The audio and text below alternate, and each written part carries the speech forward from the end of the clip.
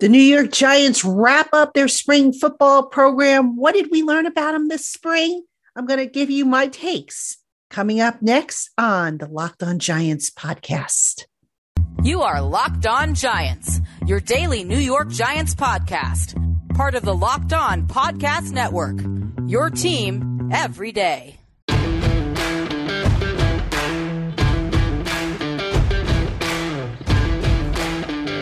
Hello, New York Giant fans, and welcome to another edition of the Locked On Giants podcast, part of the Locked On Podcast family, your team every day. I'm your host, Patricia Traina, and we're here, folks. We made it to the end of the spring. The New York Giants wrapping up their 2-day mandatory minicamp. Now, today they're going to have a cookout, which is basically a team building activity, but the football part is done for the time being.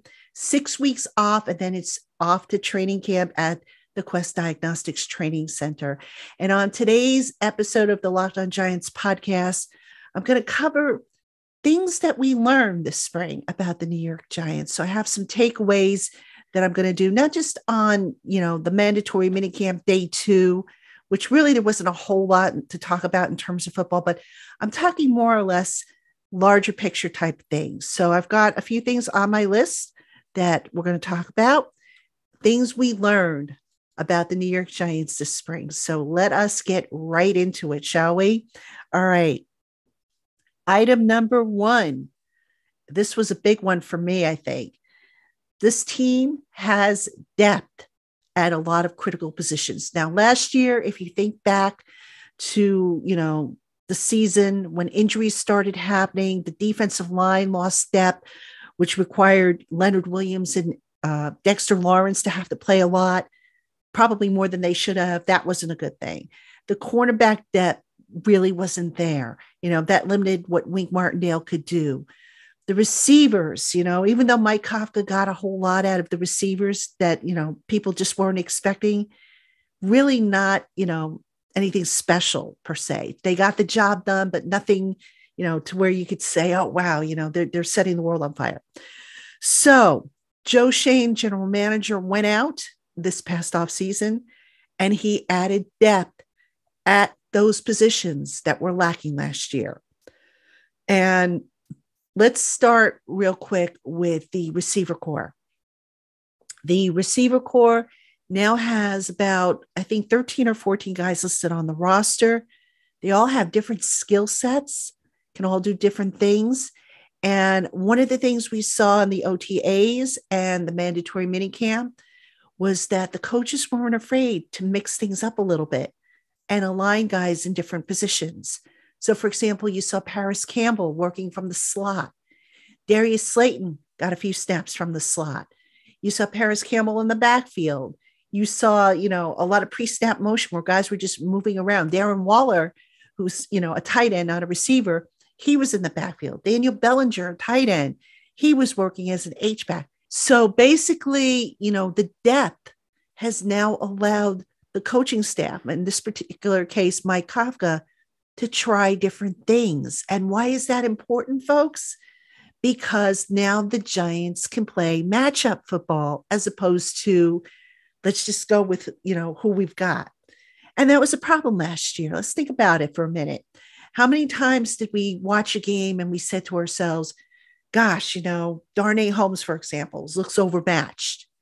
And, he had a bad game because he just wasn't matched up properly against, the slot receiver of the opposing team.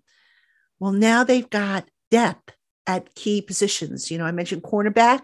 They have that depth at cornerback as well, especially at slot cornerback, to where now they can play matchup football. And that's so important if the Giants want to close the gap between themselves and the Cowboys and the Eagles. You can look at the talent level and you can say, oh, the Giants they're not there yet. And nobody will probably argue with you on that. I mean, they're getting there. They're a lot better than they were this time last year. But the mere fact that now they can play matchup football. So if, for example, the Cowboys put a huge tight end as their slot receiver, it's no longer Darnay Holmes versus that guy. It's going to be maybe Aaron Robinson, who's a bigger, bodied slot receiver, or maybe Cordell Flott, who, by the way, did add a little bit bulk. I know a lot of you asked me about Cordell Flott. So the Giants can get better matchups. And when you can play matchup football, you have a better chance of winning. So that was a really, really big takeaway. And one of the things that I think Joe Schoen sought to do with this roster as he built it up. Now, do they have enough depth at every position? We'll find out. You can't address everything in one off season, but certainly you got to feel better about the depth the Giants added at receiver, at cornerback, at linebacker, on the defensive line, which was a big problem last year. Don't have to tell you that. The interior of the offensive line, just so much better. And the coaches now have options to do more of what they want versus what the talent kind of dictates them to do. So we'll see how that plays out once we get into the summer, what they keep from the spring versus what they throw away. But overall, that depth, allowing them to play matchup football, is huge. Okay, another thing we learned about this team, speed on both sides of the ball. That's right. Now, if you want to keep up with the Cowboys and the Eagles, you better have speed on both sides of the ball. The Giants really didn't have that last year. So we'll start with the offensive side of the ball. How often do we remember the Giant receivers streaking down the field, getting open, getting separation? Wasn't really often that happened. So now they've got guys who can do that. If they stay healthy, they've got guys that can streak down the field, that can separate from defenders and make catches. They've got guys who can, make contested catches, which they didn't really have. On the other side of the ball, at cornerback, the defensive backfield, even the linebackers, they've got guys who can run and cover. So that's going to help them tremendously, because all too often last year, how many times did we see them, a giant defender get blown past by an opponent? Little too often, I think. So they've added speed that should allow them to compete within the division, because as I've said many times, if you are not winning the division games, you probably won't go too far in the playoffs. So the Giants addressing speed on both sides of the ball, which was very important. And we saw that speed during the spring. We saw, a lot of more deep passing on the offensive side. We saw better coverage by the defensive backs, even though we don't know who the starting four will be, but you could see the difference in the speed. Bobby Okereke, they added him at linebacker, and he's, showed good coverage skills. So I think it'll make a difference for the Giants. All right. What else did we learn about the New York Giants in the offseason? I've got a few more on my list, and I'll tell you about them right after this. Hey, Giant fans, get in on all the sports action with FanDuel, America's #1 sports book. Right now, FanDuel is giving new customers a no-sweat first bet up to $2,500 back in bonus bets if their first bet doesn't win. Just go to FanDuel.com/lockedon and sign up today to claim your no-sweat first bet.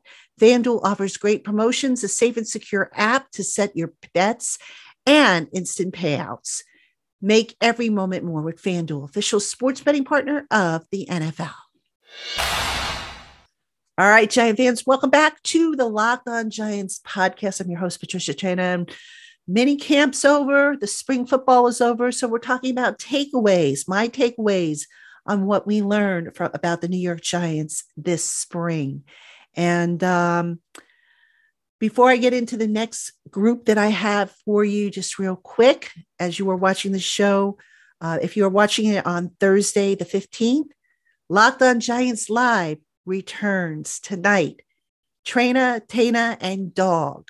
Well, at least Trina and Tana for sure. Dog, I'm not sure if he's going to make it, but I haven't heard back, but hopefully he'll be able to make it.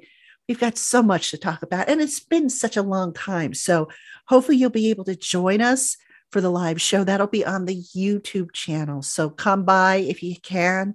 We're going to start around 7:30. We'll go a couple of hours or however long, the mood takes us. And we'll talk about all things Giants. We'll take your questions and just have a great old time because it's been so long. All right, other topics I've got coming up for you on the Locked On Giants podcast.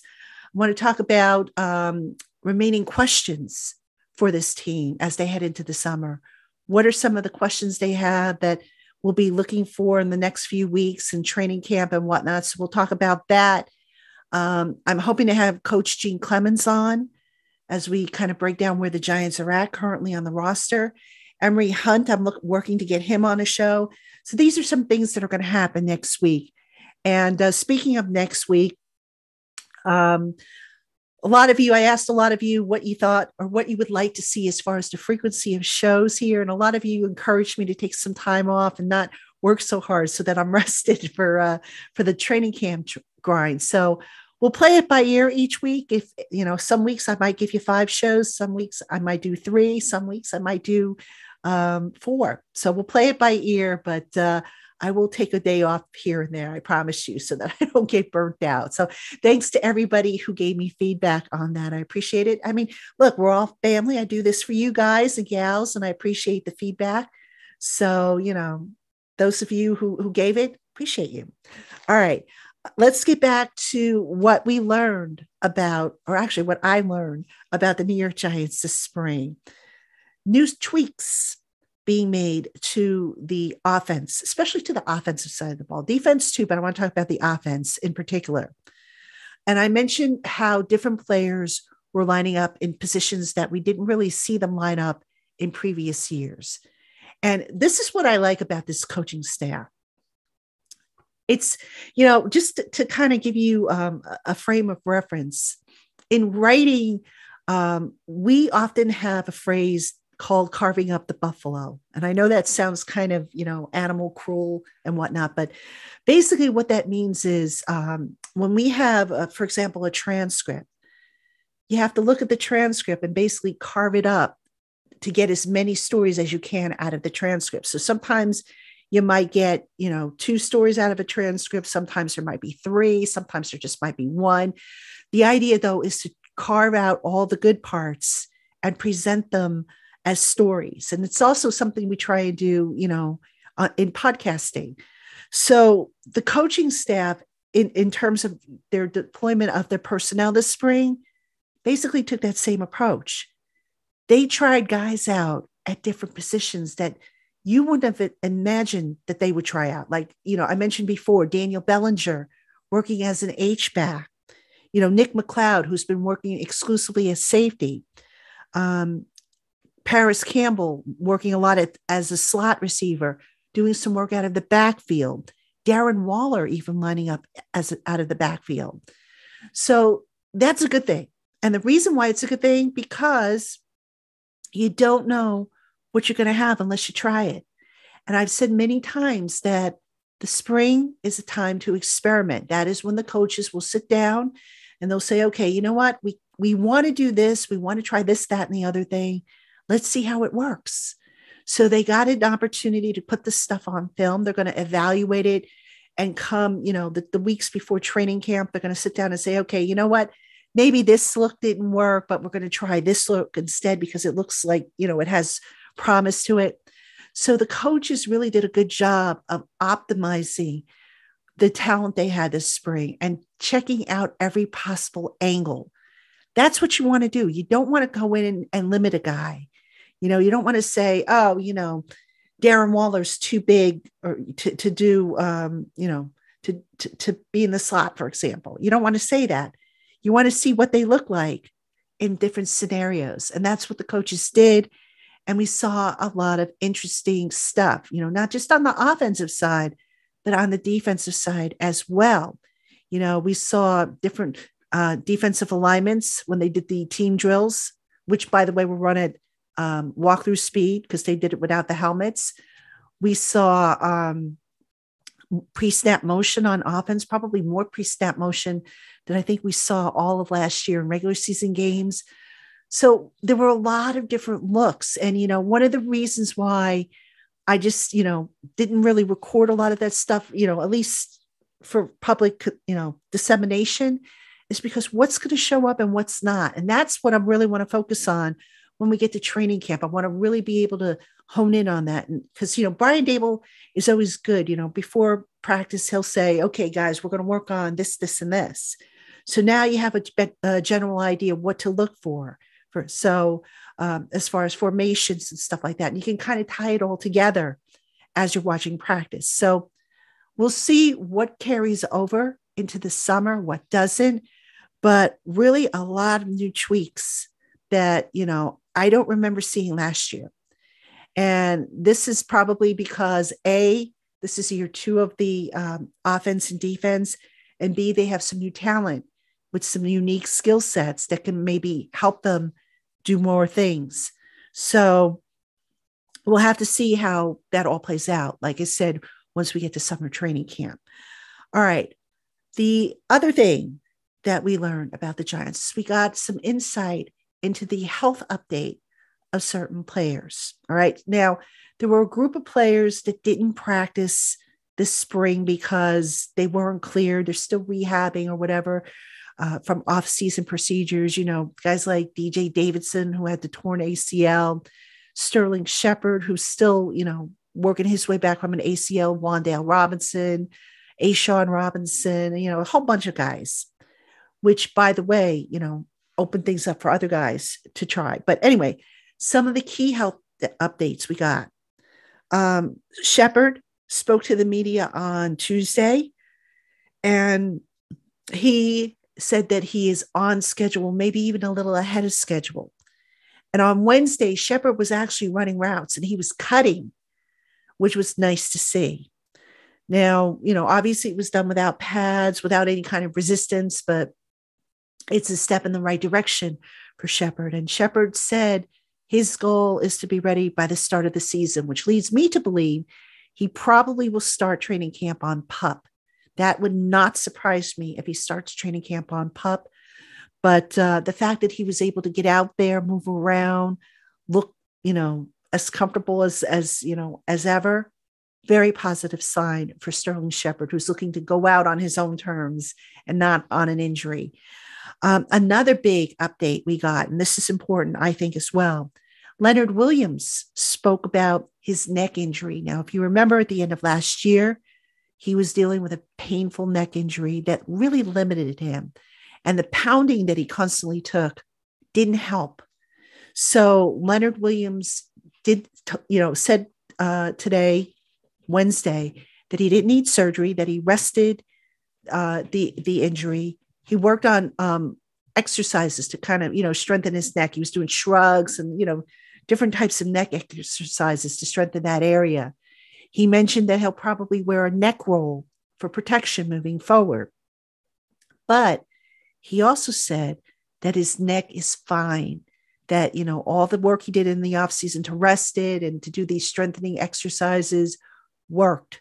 So that's a big update. That was something, I had wondered about, and I'm glad the question got asked today, actually, because I wondered if perhaps the reason why the Giants didn't do anything with Leonard Williams' contract about extending it was due to that neck injury. And we found out that that is not the case. Okay, a couple of others.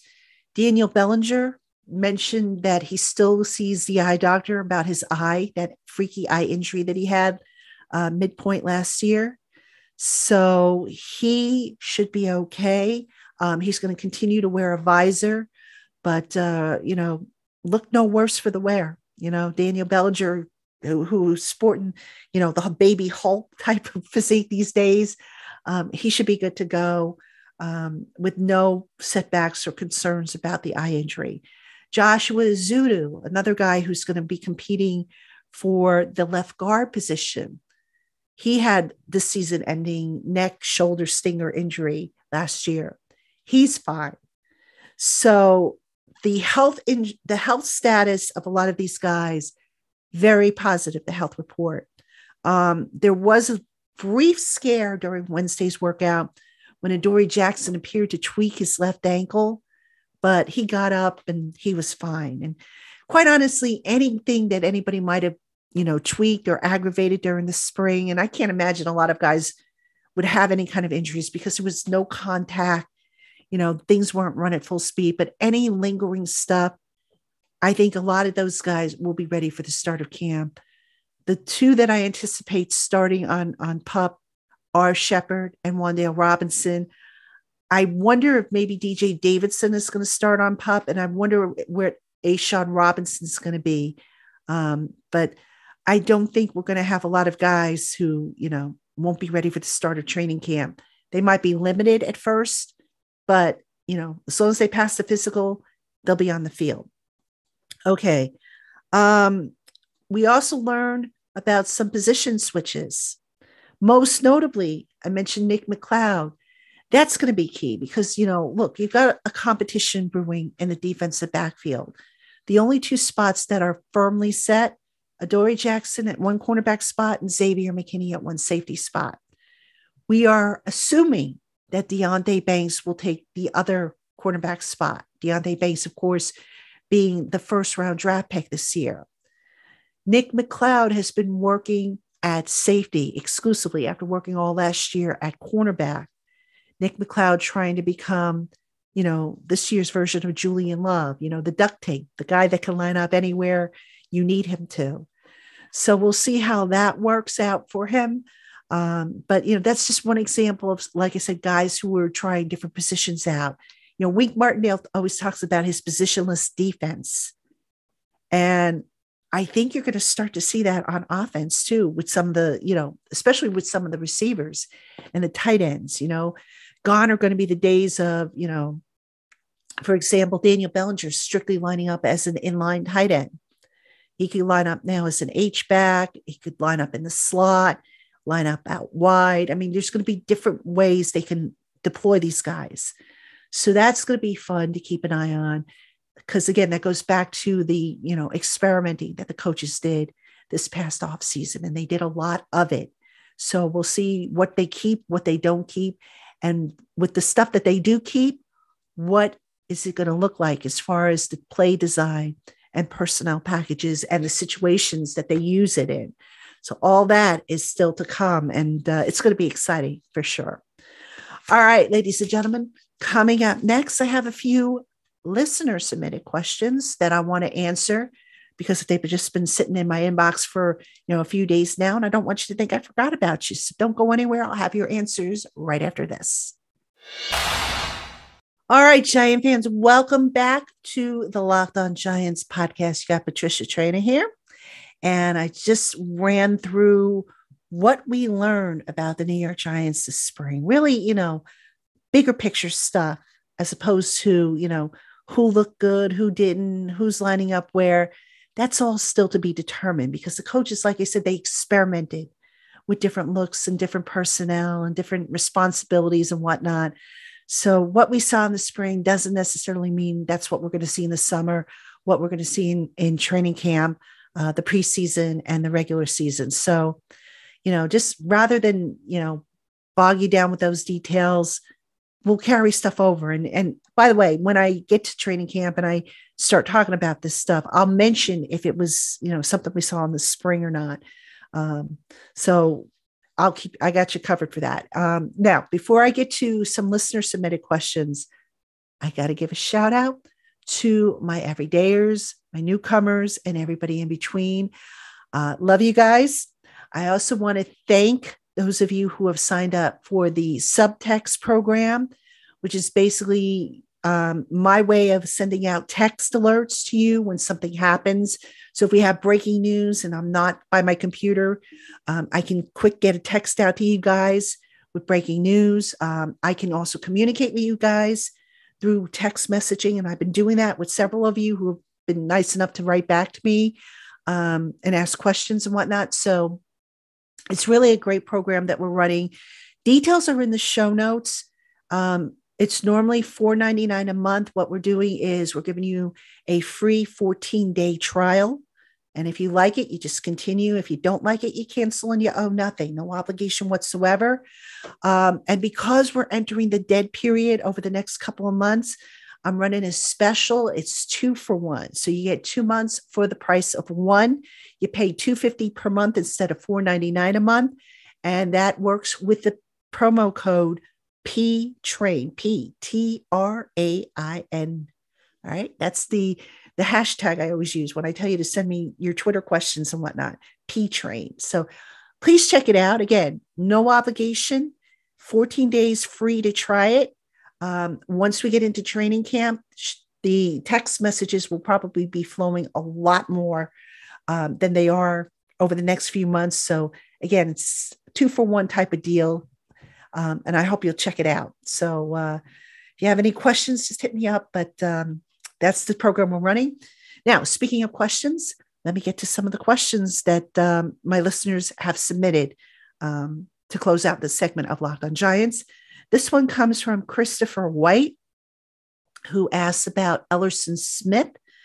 What is Smith's injury situation and prognosis? And do the coaches' front office still see meaningful near-term potential, or is he just a placeholder awaiting the first round of cuts this year? All right, Chris, thank you for the question. Elerson Smith is, he didn't really stand out in the workouts, but again, it's kind of unfair to say that, oh my gosh, this guy's a bust. But here's what I will tell you. They do hope to have him in some of the sub packages.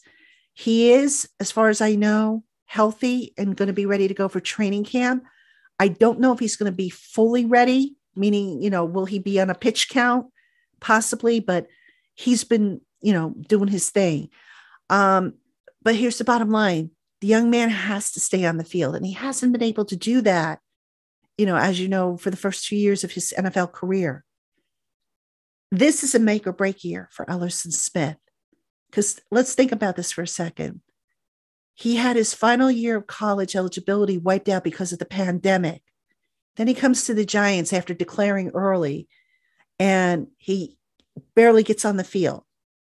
And his season ends early because of an injury. Then last year, he has another injury. All right. At some point, if you can't get on the field and stay on the field, team's going to move on. Now, they do think that Elerson Smith has potential to help with the pass rush. He did as of last year. I remember him, standing out and flashing. And I remember writing that down in, both the spring and also in the summer. But then the injury happened. So we'll have to see how it plays out. But I don't think the coaches are taking the approach of, he's just another training camp body. I suspect that he might be in competition with O'Shane Ximenez for the final roster spot, depending on how many they keep at outside linebacker, with maybe whoever loses that competition going to the practice squad. But this is a big year for him, no question. And hopefully, he can make the most of it, because he does have talent. He does have, a quick first step. He needed to get a little bit bigger up top, which he did. He needed to do a little bit better job with his base and with anchoring, which from what I understand, he's done. But it doesn't mean anything if he can't stay on the field. So, Chris, fingers crossed for Elerson Smith. He's a good guy. Hopefully he can get the Giants some quality pass rushing snaps. Now, how he does against the run, we'll need to see once, the pads go on. But pass rushing, I think he can give them some quality snaps. Thank you for the question. All right, we have one more question on the segment. This one from retired Ron.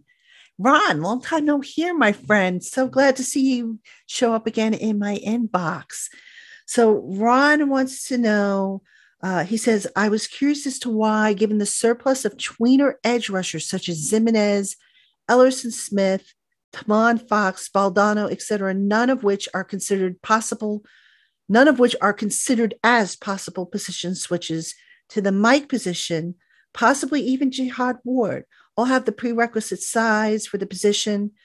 And then he goes on to say, I personally played both middle and outside linebacker in college, and though the positions are different, if one possesses enough speed, the switch should be doable. You know what, Ron? That's a good question.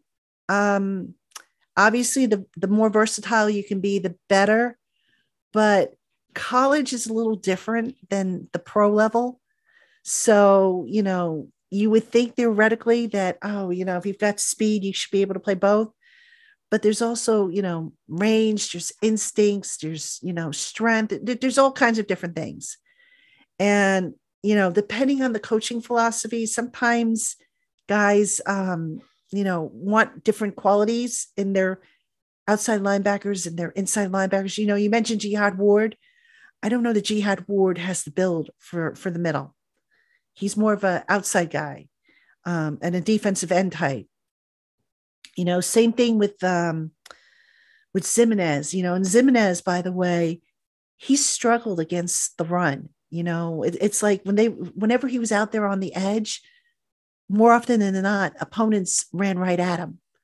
So, size, having the requisite size and all that stuff is great, but you also got to have the strength. You got to have the skill set, and not everybody has that, Ron. So that's probably why they didn't think to convert some of these guys.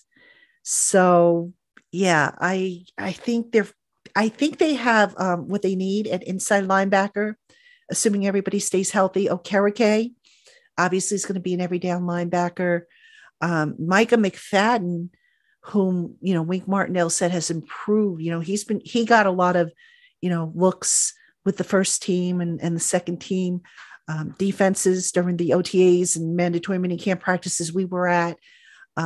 Darian Beavers is still coming back from that torn ACL. He's going to get a long look. Carter Coughlin's going to get a look. Cam Brown will probably get some snaps. Gerard Davis, who's been nursing some kind of ailment, he'll get some snaps. I think they'll be okay at inside linebacker. So, it's the outside linebacker where, you want to see a little bit better production in terms of finishing the pass rush. And I don't think moving some of those guys to inside linebackers necessarily the way to go. But thanks for the question. As always, don't be a stranger, Ron. Don't be a stranger. All right, let me see if we have one more. Yes, we do. All right, Andrew G checks in with me, and he has a question about Saquon Barkley. If Saquon decides to gamble on himself this year and play on the tag, and the Giants don't tag him again, don't you think it's a bad gamble? Because won't the 2024 running back market be the same or possibly even lower? Are there indications that the running back market going back up to what Barkley wants in the 15 million range in 2024? Okay. Couple things there, Andrew. First off, we don't know for sure what Barkley wants APY. And I've told you guys this a million times. Don't get hung up on the APY because that's not a true number. Daniel Jones has a 40 million APY, but it's really closer to 36.5, I think it is the number, because the inflated number comes from incentives. The important number, Andrew, is the guaranteed money. That's what's important. And just as the Giants did with Daniel Jones, when they gave him at least a guaranteed money, which was the equivalent of the sum of the franchise tag for the quarterback position this year and next year, plus they tacked on a little bit extra for Daniel. That's what they need to do with Saquon. And I think if they can do that, they will be okay. They'll be able to get a deal done with Saquon. Maybe get a 3-year deal with an out after 2 years. I think that's what they're looking to do. Now, you ask about gambling. Yes, it's a gamble. God forbid Saquon, plays on the tag this year and gets hurt. Let's say, God forbid, knock on wood that this doesn't happen. He pops his Achilles or hurts his ACL or suffers some kind of serious injury. Then next year, he's basically screwed. He's not going to get anything close to, what he might think he's worth. So yes, it is a gamble. And this is why, by the way, Andrew, it would behoove him and his agent to come to an agreement on a multi-year deal by that July 17th deadline. And I know I've been saying on this show that I question whether or not that's going to happen. I have a feeling he's going to play on the tag. And in recent days, after being in the building and talking to a few people, I do think they're going to get something done by the 17th. The way I kind of see this playing out right now, there's no rush to sign right now for several reasons. Number one, if you're Saquon's agent, if you sign right now, then it looks like you might be leaving something on, people are going to wonder, did you leave money on the table in the negotiations? So really with negotiations, oftentimes they go down to the wire. Anybody who signs right away, there's a question of, did you leave something on the table? So if you're Saquon's agent, you want to make sure that you are getting every last penny you can for your client. That's why she's hired. That's what her job is. So listening to Saquon on Sunday, after he spoke at his youth football camp, I kind of walked away with the impression that, okay, come July 17th, hopefully the two sides are closer. Hopefully Saquon is getting what he wants. But if he has to give up a little bit here and there, and the Giants have to give a little bit more here and there, I get the impression that it's going to come together. And if you are Saquon, by the way, it behooves you to sign a multi-year deal versus the franchise tag, because if you sign that franchise tag, like I said, and you get injured, you're screwed next year. You're absolutely screwed. If you sign a multi-year deal that has guaranteed money this year and next year, and you suffer the same injury, now you've got a little bit of more financial security. So yeah, it is a gamble to go on the franchise tag, but I am starting to think that will not come into play. I feel a lot better about where things are headed. Now, I know there was rap sheet over at the NFL Network said initially that, the last offer the Giants made was back on the table. And then he later walked that back and said, no offers on the table yet, but the two sides are talking. That's good news. Better that they be talking than not talking. So, is this a feeling out process where, the Giants are feeling out Kim Miali and Saquon Barkley as to what they want and vice versa? Yes. And that's productive. And hopefully those talks will lead to something getting done by the 17th. I feel better about it right now. So we'll just have to see if that hunch comes to fruition. But basically, check back with me on July 17th, because as we get closer to that date, that's when I think something is going to break. It's going to happen one way or the other. So, all right, Giant fans, that's going to do it for this edition of the Locked On Giants podcast. Thank you so much for making us your first listen of the day, or if watching on YouTube, your first watch of the day. Make sure you tune in. If you're watching this on Thursday, make sure you tune in tonight, 7:30. Again, the live show with yours truly and Tana, and hopefully Bad Dog will be able to join us. It's been a long time. We miss you guys. We miss the live chat. So hopefully you'll swing by and just keep on checking us out here on the Locked On Giants podcast. I'll try and bring you as much content as I can to fill in the break before training camp. And also don't forget to check me out on Giants Country, where we have plenty more articles and whatnot coming up. So thank you for tuning in. For those of you we see on Thursday night, I'll see you later. Those of you we see tomorrow, hopefully we'll see you tomorrow. Take care, Giant fans.